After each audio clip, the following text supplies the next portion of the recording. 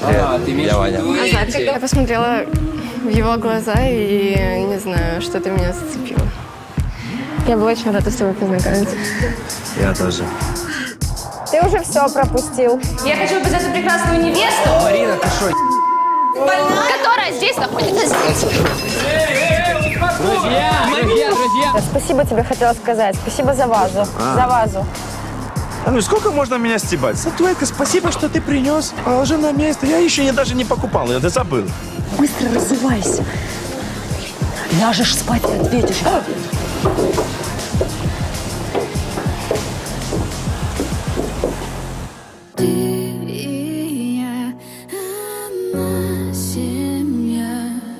Девочки, вы не представляете, что я с вами сделаю за эту выходку.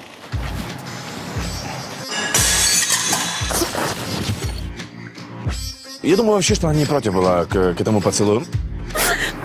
Не могу. Нужно скорее смотреть свои фотки, потому что я даже не знаю, что я там выставляла. Все-таки она горячая девушка, и почему бы нет? Я не понял. Я тоже, если честно, ничего не понимаю. И все теперь тебе прощаю я.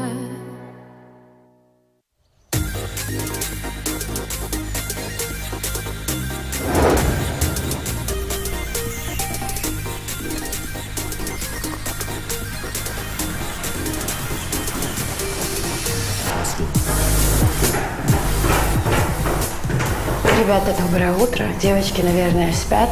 Но мне придется их разбудить.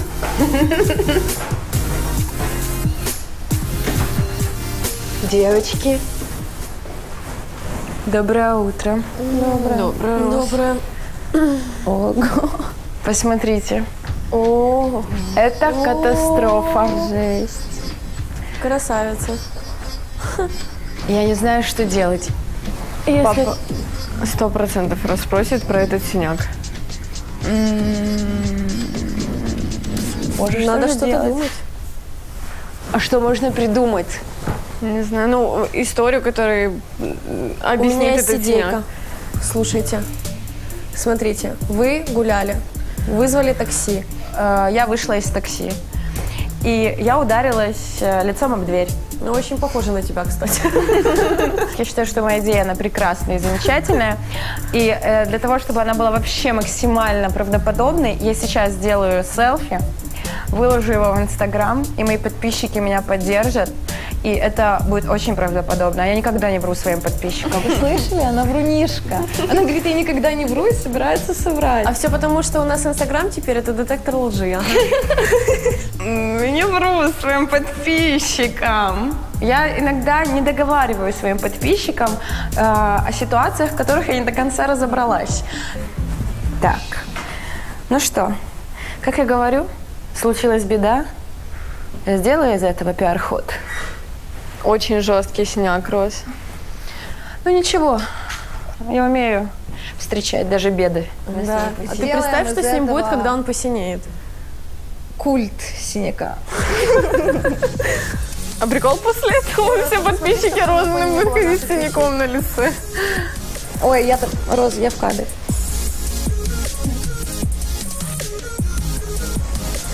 Но, по-моему, мне даже уже подходит этот синяк.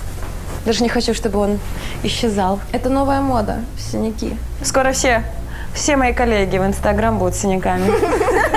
Роза это устроит. Это новая тенденция. Будь собой, не стесняйся. Береги сосуды.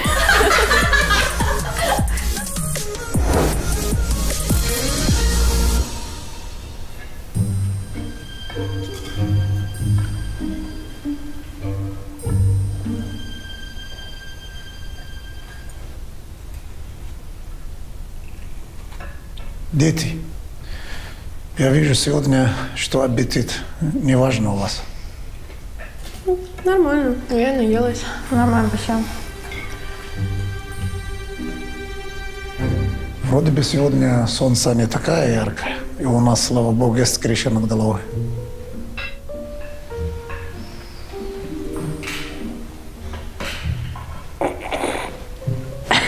Роза, ты тут немного вымазалась. Я не вымазалась, а ударилась в такси сильно.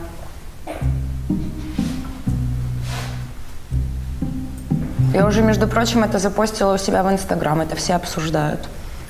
Я не смотрю твои соцсети, мне это неинтересно. Хорошие новости. Первые за сегодня. Дети, у меня к вам просьба. Когда вы используете такси, никогда не забывайте про безопасность. Хорошо? Хорошо, пап. Да, пап, хорошо. Если папа дал понять, что разбираться в этом не стоит, значит, этим надо пользоваться. Пап, я просто так настолько сильно ударилась. Можно тебя кое-чем попросить? Будь ласка, Роза. Я хочу сегодня исправить это все. Пойти на макияж и там на разные процедуры. Хотела у тебя денег попросить. Хорошо. Бери деньги. Спасибо. О, папа, можно и мне? Я хотела с одногруппниками пойти погулять. Хорошо, Роза. Экран. Папе тоже возьму. Хорошо, Лиза. Папа дает всем деньги, в хорошем настроении, говорит о безопасности. Я уверена, что что-то тут нечисто. Папа, мне тоже. Какие планы у тебя сегодня, Амир? Что? Планы какие у тебя сегодня? Ничего. Просто посижу за компьютером и все. Возьми немножко денег. Хорошо. Если дают, давать. Папа, я тоже хотела попросить денежки. Азаль, тебе сегодня деньги не нужны. Потом. Хорошо, Хавильти? Хорошо, папа.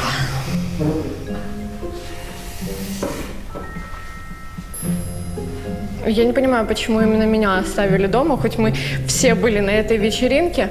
Ладно, я не учитываю Риям, Риям все-таки не было там, вот, но Лиза и Роза были со мной, и, ну, почему именно я? Командный дух в семье, особенно между детьми, должен быть всегда на высшем уровне.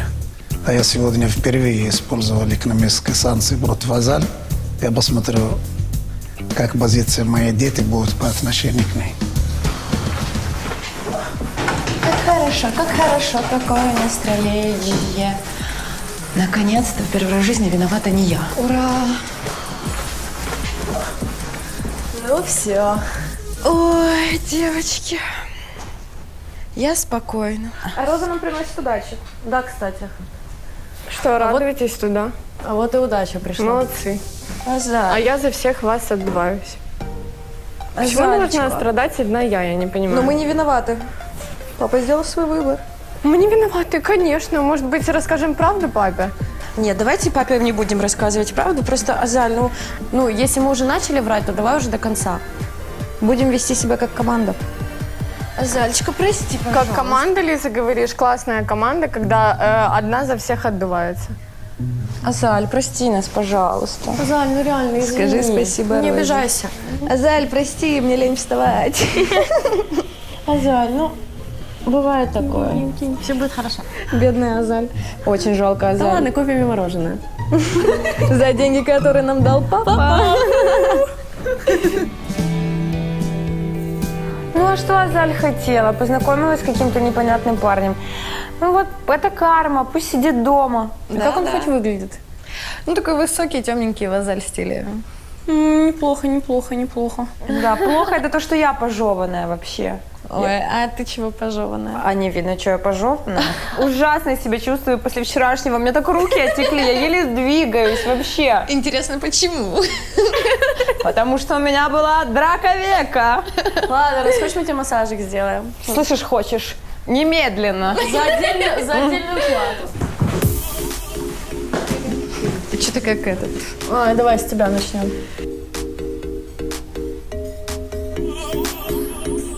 Вау. Просто люкс условия. Как приятно пахнет. То, что нужно для питания и увлажнения кожи, придания ей упругости.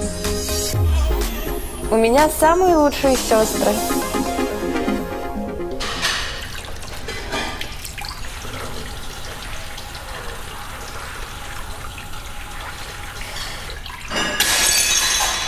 Что случилось? Не порезалась совсем? Нет. Да я думала, папа меня наказал просто, чтобы я дома посидела. А тут с отдыха вернулась и нагрузили меня работой. Шторы вешай, тут убирай, посуду мой.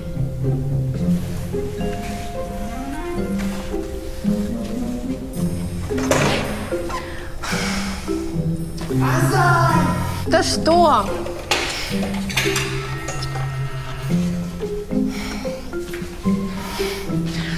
Да господи, ну почему же сегодня... Что за день сегодня такой? Я не могу. И все теперь тебе прощаю я.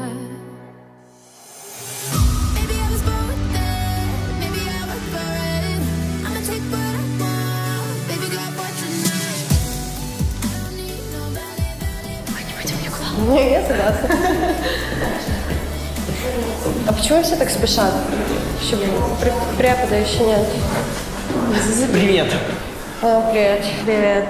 Лиза, а ты не хочешь пойти сегодня в столовку после пар? А зачем ты с папой ходишь на пары? А, как зачем? Сегодня доклад нам задавали. А что нам делать? Я не знаю, что нам делать, но все подготовились. Ладно, короче, пойдем что-нибудь придумаем. Здравствуйте. Здравствуйте. Я уверена, что вызовут меня. Он меня недолюбливает явно, этот преподаватель. Я даю 100% гарантию, что вызовут меня. Но у меня чуйка на это. Вот серьезно. Ну реально сейчас меня вызовут. Класс. Лиза с Рием в универе, Роза в салоне, а я дома. Понятненько. Короче, Денчик, можешь не снимать меня, потому что я все равно целый день буду лежать дома. Скукотища.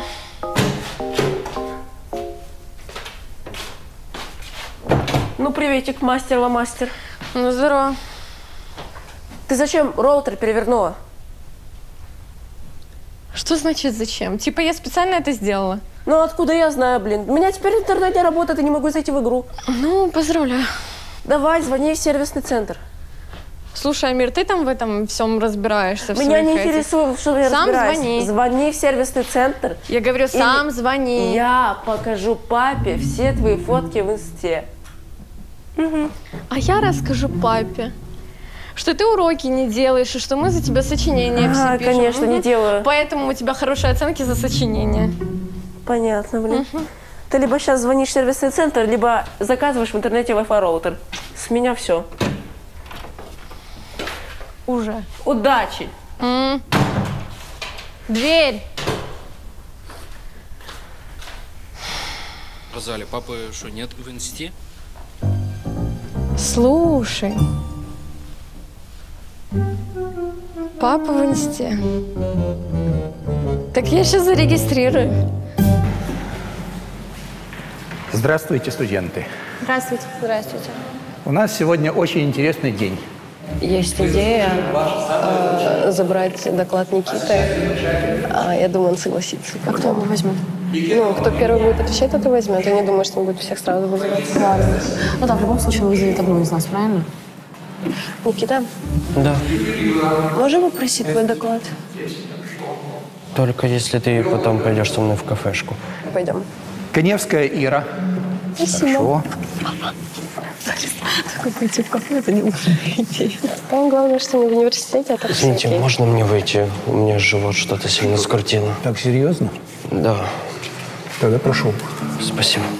Лиз, почему мы так не сделали? Ушел? Да. Подписался и ушел. Хоть какая-то хоть тема.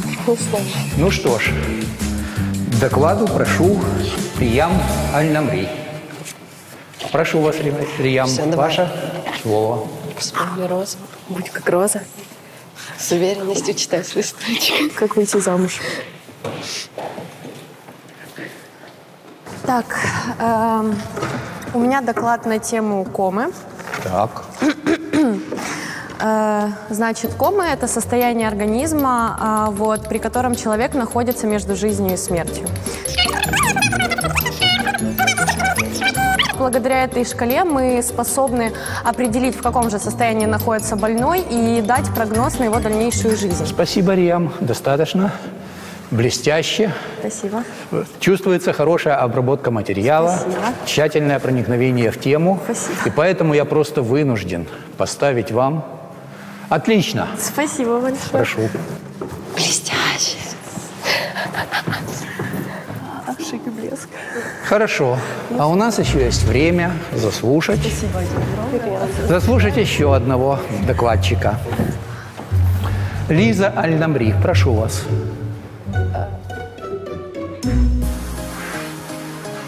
Девочки, как у нас дела? Смотри. Угу. Дай посмотрю с другой стороны. Ты великолепно. А ты переживала. Не Отличная видно? работа, вообще не видно. Полностью готова к выходу. Ну все. Ну тогда пару минут, и я займусь твоими волосами, хорошо? Договорились. До встречи. Пару минут, а я еще немножечко положу и почитаю комментарии. Этот синяк – это просто фурор. Бедная наша Роза, но вам очень идет. Спасибо вам большое. Я очень люблю своих подписчиков. Спасибо огромное. Так.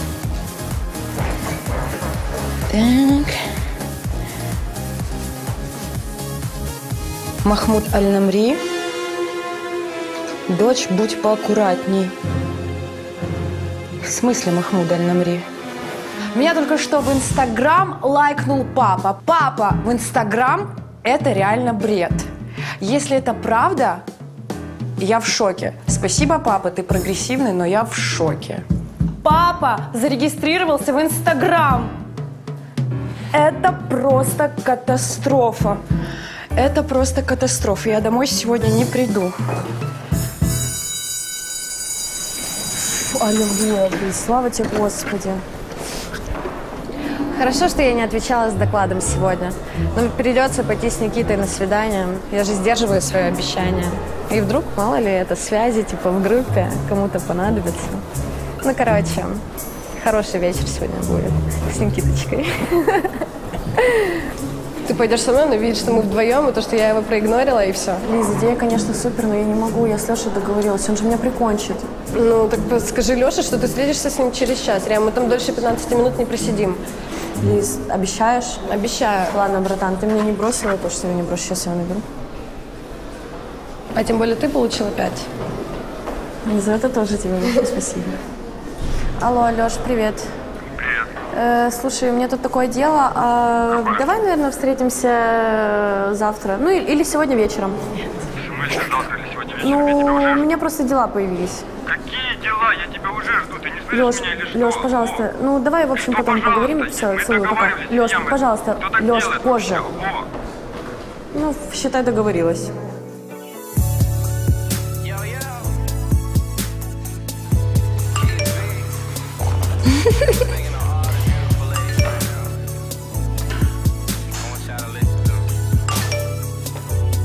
Кто этот парень? Опять. Что за бред, я не могу понять.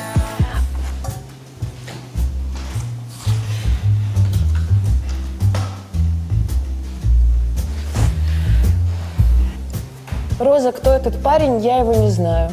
Ну что это за бред? Папа бы мне позвонил. Я уверена, что меня разыгрывают. Мой папа не занимался бы такими вещами.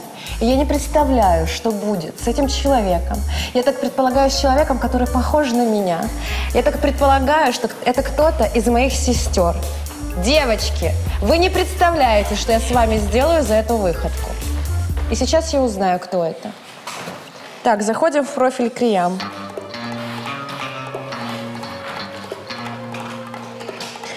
Риям, убери фотографии с татуировками.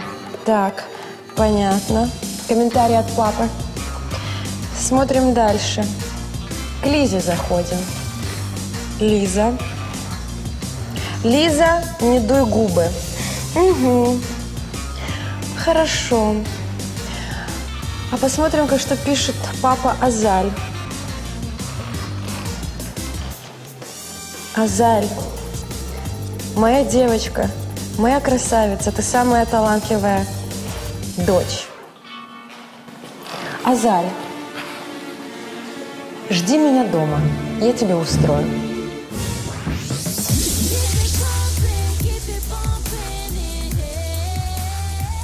Это была худшая идея в моей жизни.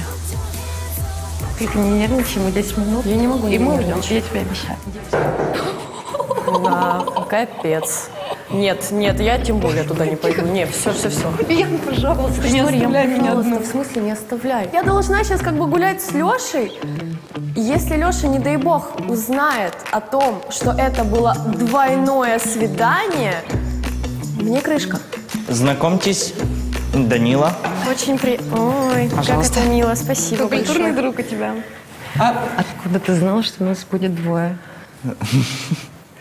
Пожалуйста. Какой ты сообразительный, я не могу. Данил. Очень приятно. Медицинский же поступил. Ну, да. Держи. Так. Ребят, мы ненадолго, если что. Я опаздываю. Ага. Как доклад? Ужасно. Все провалилось. Все, что, вообще я себе продумала один план в голове, но если бы ты сделал бы 2 доклада, было бы намного лучше. Да, то так получается, что один про канал, а второй не очень. Но я даже не знал, что вам нужны были доклады. Ну надо же думать, ты же в медицинском учишься. Ты же догадался, что нас будет двое? Девочки, все эти ваши медицинские зашквары – это полная фигня. Вот у меня год назад была такая история. Короче, мне выдалили аппендикс. Он не был воспален, но я прочитал в одном из медицинских журналов, что аппендикс – это вообще ненужная фигня. Вот. А самое прикольное, что меня поселили в палату с каким-то чуваком, а у него была непроходимость кишечника. Вы бы слышали, как он кричал и… кстати, компотик. Ну, да, держи. Ладно, хорошо, спасибо. А ты? Нет, похож на кровь. Чего? Парня с непроходимостью кишечника. Спасибо, Лизе, за то, что хоть кто-то скрасил этот день. Это хотя бы было весело. Азаль! Да. Да, Роз, со мной сядешь? Да наконец-то могу с тобой посидеть, со своей младшей любимой сестрой. Да. Я последнее время такая беспокойная. Чего? Ну, я не знаю, какие-то такие, знаешь, события происходят. Я очень нервничаю и очень переживаю. И у тебя хотела узнать, у тебя все хорошо? Да, у меня все прекрасно. Тебя ничего не беспокоит? Нет. Нет? Абсолютно. А как там статистика в Инстаграм у папы? Все хорошо? Ты знаешь, все отлично. Какая же ты хитруня, как оказалось, Азаль. Ну, Роз, послушай. У тебя подписчики, ты видела, сколько у тебя прибавилось подписчиков? Да, Азаль, я тебе очень благодарна за это. Так тебе это еще на руку сыграло. Да, ты еще и повысила мне аудиторию. У меня теперь 50+ вообще, мои поклонники. Спасибо Роз. тебе большое. Ладно, Азаль, я чувствую, в тебе просыпается жилка бизнесмена. Давай так, ты страницу оставляешь? Мы никому об этом не говорим. Только ты пишешь без ошибок, хорошо? Не позоримся. Хорошо. Договорились? Окей. Вот это вот надо так улыбаться этими зубами, чтобы я никогда на нее не кричала. Так как Азаль младшая и ей очень повезло, я ей разрешаю играть в эту игру, но очень осторожно, чтобы от этой игры была какая-то польза. Есть вообще очень много прикольных тем, которые можно рассказать. Есть классная штука, рудиментные организмы в человеке. Вот я считаю, как рудиментарный близнец. Вот, Да. они вообще не нужны. Ну, я, знаешь, что тебе хочу сказать, что я хочу написать по этому поводу диссертацию. Вот. Я думаю, это будет моей дипломной работой. Ты уверен, Напиши что ты мне этого доклад. доживешь? Хочешь написать мне реферат? Реферат? Да? Я могу. Это вот такие срочные дела, да?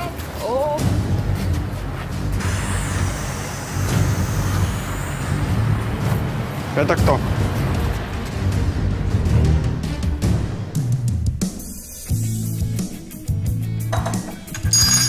Азаль, я сейчас буду готовить ужин. Итак, выбирай, что ты будешь чистить, картошку или лук сегодня? Да. Ну что случилось? Ну, мне написал Ваня. Он написал, можем ли мы встретиться. Ну, я сначала подумала, а потом в итоге согласилась, конечно. Я безумно этому рада.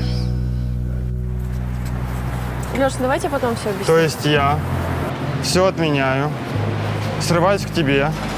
Парень Ты Риям. мне звонишь, говоришь, что у тебя срочные дела. И они вот так выглядят? Серьезно? Леш, ну пожалуйста, ну не начинай сейчас это, я тебе потом все объясню. Давай потом по этому поводу поговорим, пожалуйста. Нет, Риям, мы сейчас по этому поводу поговорим. Леш, ну я не хочу, чтобы ты начинал сейчас это выяснять при людях. Я именно это и буду делать. Я еще раз спрашиваю, это что такое? Леш, во-первых, не кричи, а во-вторых, скажи, как ты нас нашел. Лиз, я всегда знаю, где Риям. Леша всегда устраивает какие-то скандалы, всегда появляется мне нужное место. Честно, иногда я не понимаю, откуда он знает, где находится Риям. Это немного подозрительно. Леша ставит или какие-то жучки, или какие-то приложения на телефоны. Может, это я, конечно, параноик, но я так и думаю. Кто это такие? И что здесь делает Риям, когда она должна была встретиться со мной? Мы тебе сказали, это наши одногруппники. Один одногруппник Никита и его друг Данил. Это не меняет сути. Что ты здесь делаешь, когда ты должна была встретиться со мной? И что это за срочные дела? Леша! Да мы просто гуляли. Ты вообще тихо стой. Спасибо, Леша. Риям, подожди. Какие проблемы, парни? Да мы просто гуляли, я даже не знала, что у нее есть парень. Что значит не знал? Ну то есть, это нормально, да? Ну а я откуда знаю? Ну, просто девочки пришли, мы сидели, говорили. Дядя, ты сильно попутал. Ну, я тебе серьезно говорю. Что вы хотели пообщаться? Да просто... Ты что?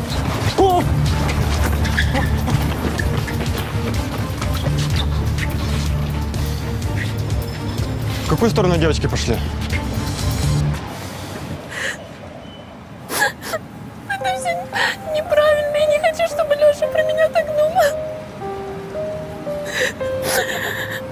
Я просто хотела помочь сестре, чтобы ее не оставлять. И получилась такая дурацкая ситуация. Не могу.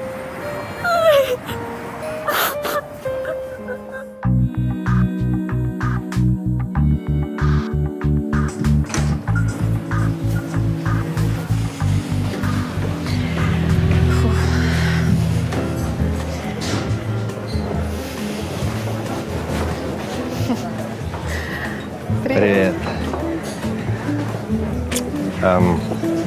Класс. Тебе. Спасибо большое. Мне очень приятно. Наконец-то я дождался. Пожалуйста, присаживайся. Ну, меня очень обрадовала эта встреча, но из-за того, что он мне нравится, я чуть-чуть себя чувствую, как сказать, ну, не то чтобы некомфортно, но вот переживаю, в общем.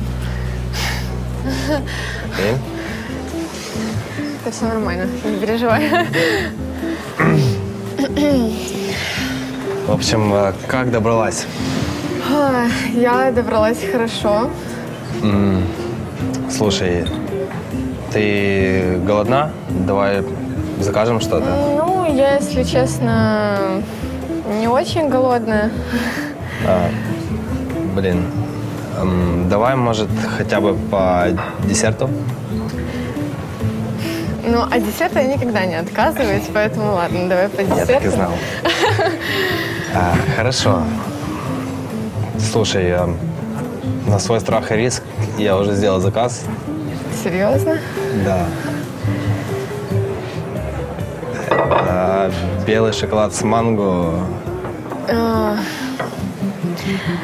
Я, конечно, люблю белый шоколад, но лучше бы медовик заказал. Я его намного больше люблю. Я люблю белый шоколад, вот, еще и с манго. Но на самом деле я ему сказала про медовик, потому что я хотела показать, что я иногда могу капризничать. И я хотела посмотреть на его реакцию, как он будет вообще меня воспринимать. Разный такой. Блин, прости, но я надеюсь, это будет очень вкусно, потому что здесь они делают просто топовый белый шоколад. Ладно, раз уж ты говоришь, что тут делают топовый белый шоколад, то я его попробую. Пожалуйста. Но перед этим попробуешь его ты. Что ж, с тобой не поспоришь. Ну что, реально так вкусно? Да, ну. Ладно, хорошо. Я поверю тебе.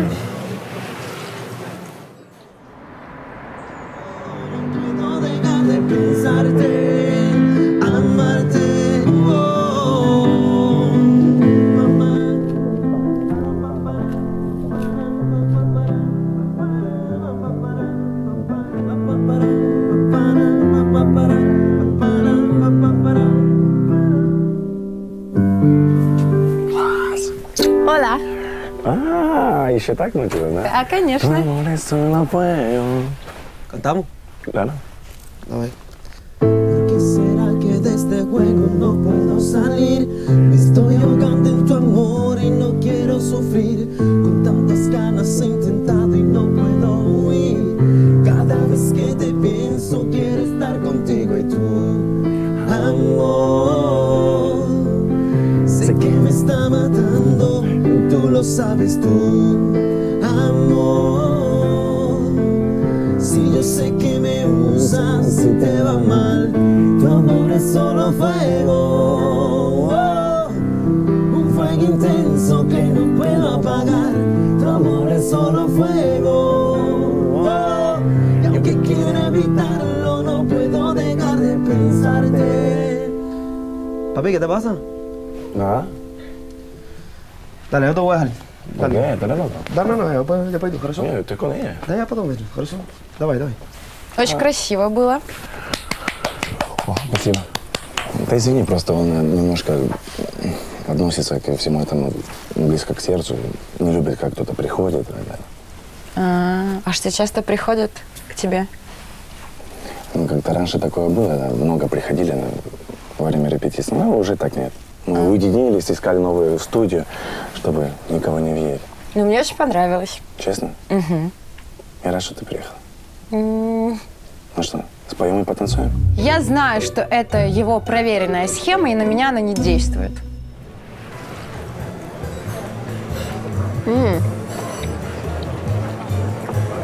Ладно, вкусно. Молодец. А как твои вообще дела? Все супер. Сейчас, когда мы встретились с тобой, все стало намного лучше. Да, но... А ты как? Да вот только хотела сказать, что мы могли даже с тобой не встретиться, потому что я вообще дома наказана. Да, чтоб ты понимала, вообще все мои сестры провинились. Мы очень напортачили, вот, но наказали только меня, как обычно. Только младшенькую наказывают, старших не трогают. Блин, как же мне это знакомо. Серьезно? Я просто, да, у меня есть старший брат, и у нас так получалось, что всегда мне влетало за его даже косяки. Вас двое в семье? Ну, помимо брата у меня еще есть 3 сестры, то есть у нас тоже получается 5. Капец. Да. Класс. На самом деле я вырвалась буквально вот только на часик, что я все-таки дома под домашним арестом. Да, сижу наказанная. Вот, так что мне пора уже бежать. Тогда я провожу тебя. Ну, я не откажусь. Окей, супер. Все, тогда пошли тогда? Погнали, я расплатился, да. Ты уже расплатился? Ты очень организованный. Пожалуйста, не забудь. Я, кстати, тоже такая. Я хотел бы, конечно, провести больше с ней времени. Но, в принципе, она крутая. Она очень крутая. Эпифанио. Знаешь, как это все переводится? Нет. Твоя жгучая любовь я не могу никак потушить. Эпифанио. Да. Ты очень красиво поешь. Ладно, еще хрипкие. Утро все-таки. Да, но я не верю певцам. Они поют для очень большого количества женщин. Ты актер. А актерам тем более. На телефон. Давай, если ты хороший актер, давай мы сейчас запишем. Давай. Либо я спою тоже сегодня. Давай спой. Спой, я тогда сделаю. Давай. Нет, на видео тоже. На видео? Да. Я хочу посмотреть и послушать. Давай, я всегда с тобой. Я ставлю запись. Да. Угу. Песня для наших подписчиков. Давай. Грустная очень, к сожалению. Люблю грустно немножко. Сегодня как раз. К сожалению, мы с Эпифанио друзья. Я думал, что ты другое скажешь, а? Эпифанио забыл, что я Роза Аль-Намри. Я в шоу-бизнесе больше 12 лет. И с мужчинами такими, как он, встречалась в плане... Я встречала таких мужчин, как Эпифанио. И певцы, актеры — это не мой формат. Я с такими мужчинами не общаюсь. Я знаю все их уловки. Какие нервы? У меня уже никаких нервов нет. Я вот тебе говорю, вот ты никаких. найдешь себе, блин, парня, и тогда ты поймешь, блин, как я себя Нет, чувствую. Риам, у меня такого парня не будет. Твой Леша мне уже давно не нравится. Посмотри на себя. Ты постоянно кричишь. Это ненормально. Ах, то есть теперь уже и Леша тебе не нравится, да? Вообще, блин, отпадно. Да. Класс, а что тебе еще может не нравиться? Риам, пожалуйста, мне надоели эти крики. Конечно, блин, тебе все, блин, вечно надоедает. Мне уже достало. Что ты делаешь, блин? Риам, я вижу Азаль, но я не понимаю, с кем. Кстати, телефон меня, да? С кем? С кем? Я не понимаю. Иди сюда, смотри, смотри.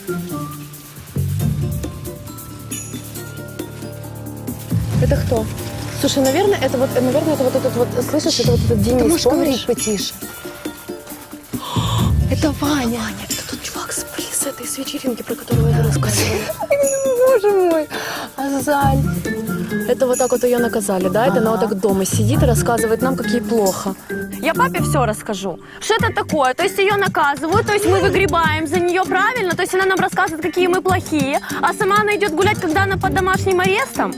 В принципе, так происходит всегда. Азаль у нас милая, потом делает что-то из-под тишка, но в этот раз это уже перебор. Конечно, слышишь? Девочки, я вас ненавижу, из-за вас я осталась дома, а сама пошла тусить с каким-то непонятным Ваней. Она еще и с ним целуется. Не, ладно, я понимаю, конечно, любовь, там все остальное. Да какая любовь? Она с ним только познакомилась, тут бац, и она уже приводит его к нам под дом. Очень интересно, подставщица. Было бы круто, если бы вышел папа, я была бы рада.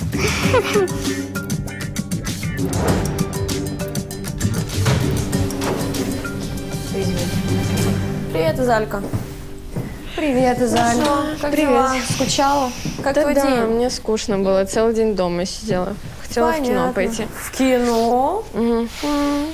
Ладно, покажу тебе смешное кино. Тебе очень понравится, и никакой кинотеатр это кино не заменит. Азаль. Это лучшее, что я видела за последнее время.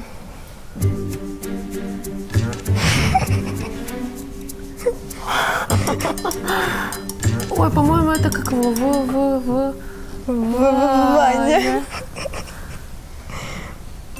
Ну и что? Что и что? Ничего не хочешь сказать по этому поводу?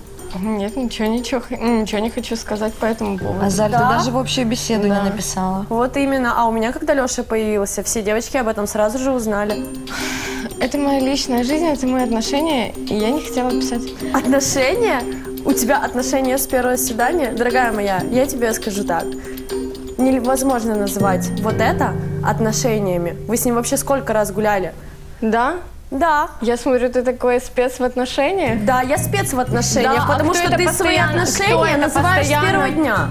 Я говорю, кто это постоянно ссорится с Лешей? Вообще-то мы с ним не ссоримся. Ой, да, конечно, не ссоримся. А чей это телефон в руках Лизы? Не твой ли? Может быть, ты отдашь мне мой телефон? Нет. В смысле нет? Рассказываю вам ситуацию, почему я забрала у Риям телефон.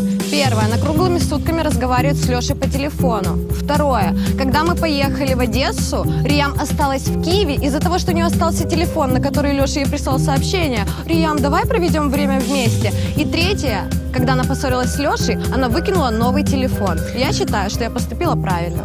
Давай ты не будешь сейчас всем рассказывать про мои ситуации с Лешей, а тем более, блин, со всем, что я делаю, окей? Может быть, мы с Лешей и ссоримся, но, по крайней мере, я его своим парнем не называю с первого свидания. Да, да что ты говоришь? Да, что я говорю? Хорошо, Азаль. Доигралась? Открывай. Я открываю все. Конечно, все всегда из-за меня. Азаль? Да, салам, пап. Салам, хабибти. Салам, пап. Оказывается, что я регистрирован. Да. Инста? Да. Логин и пароль, пожалуйста.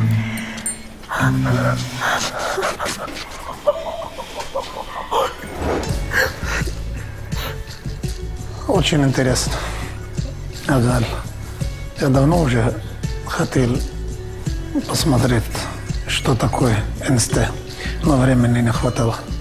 А сейчас уже посмотрим.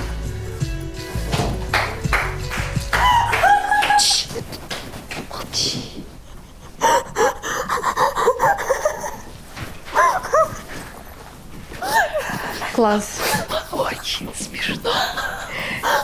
Я думала, у всех у нас будут проблемы. У меня, кажется, инфаркт. У меня, кажется, инфаркт.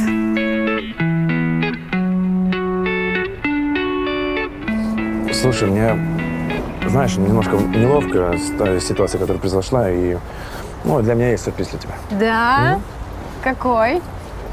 Ну, я тебе нашел вазу. Ну, я обещал, что я восстановлю. В смысле, это ваза? Ну да, вот, которую я разбил. Ну, ты говорила, что там что-то важное было, и, ну, короче, я тебе купил то же самое. Не знаю, мне бояться или радоваться. Если это не Эпифанио, то кто вернул вазу на место?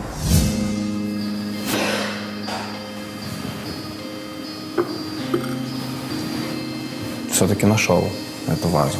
Пришлось подключить знакомых. Теперь Роза точно может быть спокойной. Что происходит? Ну, как-то люди радуются, когда выполняют то, что обещали. Я сказал, обещаю, куплю вазу тебе, восстановлю. Вон он.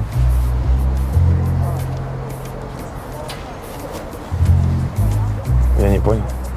Я тоже, если честно, ничего не понимаю. Что, не нравится, что ли? Да ладно, нормальная ваза. Спасибо большое. Ну, мужчина сказал, мужчина выполняет. Да, ты крутой, Эп. Я не сомневалась. Да. Как ты вообще додумалась до этого? Как ты могла создать страницу папы? Девочки, ну вы видели свои лица и свою реакцию вообще на эти все записи? Да, но только самое главное то, что ты не видела эту реакцию. Она просто очень мстительная. Мне кажется, она нам за что-то мстит. Я просто не понимаю, но если тебе так нравится писать от чужого имени, ну почему ты не взяла кого-то другого? Ну, того же Эдика, например. Эдик. Я забыла Эдика предупредить, что Роза не придет на свидание. Да, давайте еще решать проблемы Розы. Я пообещала. Я не могу не прийти. Лиза, ну, оставь. Пожалуйста. Мать Тереза. Ну, мне жалко его. Конечно, всех жалко. Как вообще Эдик додумался до того, что Роза пойдет с ним на свидание? Бред.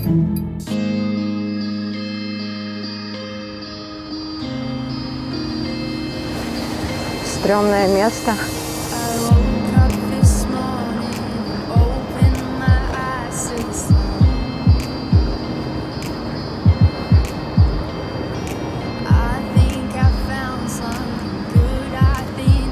Привет. Привет. Она не придет.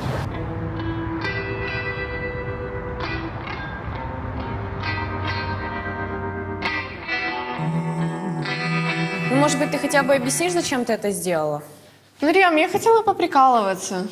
Поприкалываться? Да. Очень интересные у тебя приколы. Честно, вот я посмеялась от души.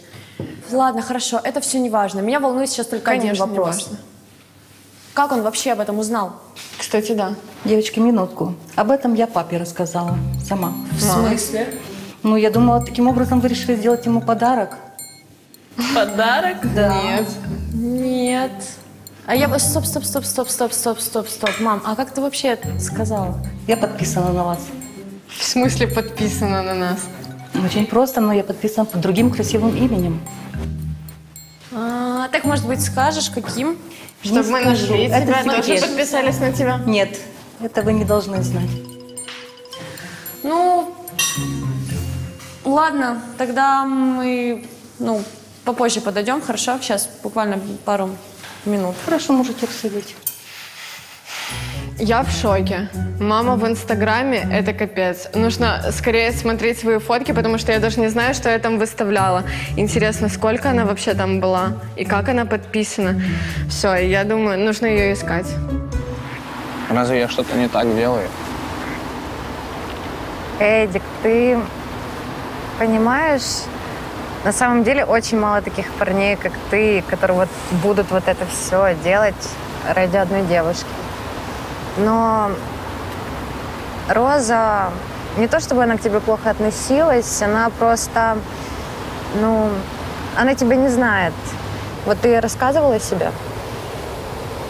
Да, у меня не было просто случая, когда я хотел сейчас поговорить. Прости, секундочку.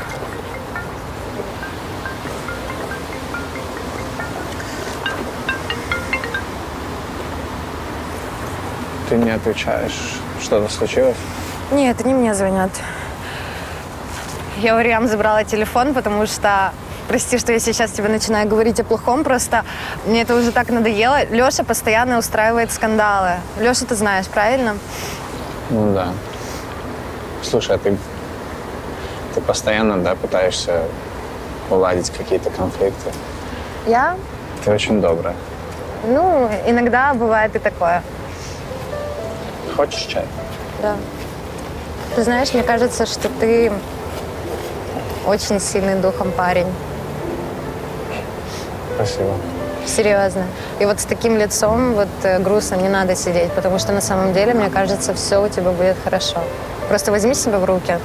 Ну, это всего лишь свидание, на которое не пришла девушка. Сегодня не пришла, завтра придет, правильно? В любом случае, спасибо тебе большое. Как парень, Эдик, хороший парень, Эдик. Я бы сюда иначе бы не пришла, но Роза этого не знает.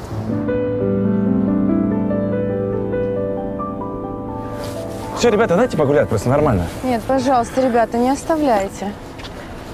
Что, они будут всегда ходить за нами? Да. Ну ладно. Не надейся на что-нибудь другое. А я не надеюсь ни на что другое. Кстати, а давай-ка научу тебя одной фразы. Какой? На испанском. Давай, только не пошлый, пожалуйста. Не, вообще не пошлая. Скажи «quiero un besito». Я боюсь это повторять. Чего? Что это значит? Quiero un besito. Нет! Я так и знала! Дай поцелуйчик, дай поцелуйчик. Не надо такого! Ну это поцелуйчик в щечку, ну, друзья, ну как-то. Сначала ты должен мне сказать тогда по-арабски «Она ахиббак». Она ахиббак. Да. Можно с вами Здравствуйте. Нет, ребята, можно я не оставляю? Не, вот она звезда, фотографируйтесь. Нет, давайте с вами. Можно забрать, пожалуйста. Все нормально.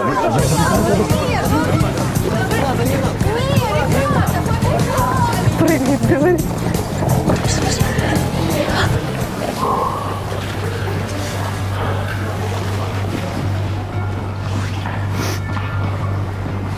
Я просто в шоке. Тут и фанаты такие. Нифига себе. Что ты себе делала, а? Гомила сахаром? Не поняла шутку, если честно. Бегу со сладким. Обычно ослов кормят сахаром.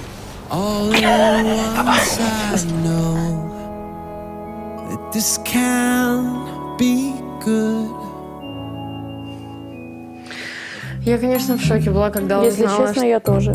Виталик, ты тоже ищешь? Понятно. Ладно, так. Ну давай уже. Ну сейчас, подожди, я ищу. Смотри. Я не могу без телефона жить. Смотри. Чем занять. Что? Ромашка 83. Ну? Тебе не кажется, что это она? А на кого она подписана? Так. На тебя подписано. Ну? На меня подписано. Слишком близко. Ну, на Лизу, кстати, не подписано. Это потому что она нелюбимая дочь. Риам. Ладно, Да, может давай быть, ищем может дальше. быть. А ты у Розы смотрела? Риам, ты издеваешься? У Розы смотри. Ладно, ты видел, сколько там ты подписчиков? права. Короче, ищи того человека, на который точно который точно... Ну, подожди. Ты про мисс Красотку? Ну да, смотри, мисс Красотка. Просто, блин, ну реально, 83 – это год рождения, Азаль. Ну так не может быть. Ну да, согласна. Мисс Красотка. Мисс Красотка. Не узнаешь ничего? Мисс Красотка. Это ж цветы с нашего газона. Ну, вот и здрасте. Вот мы ее нашли. Красоточка наша.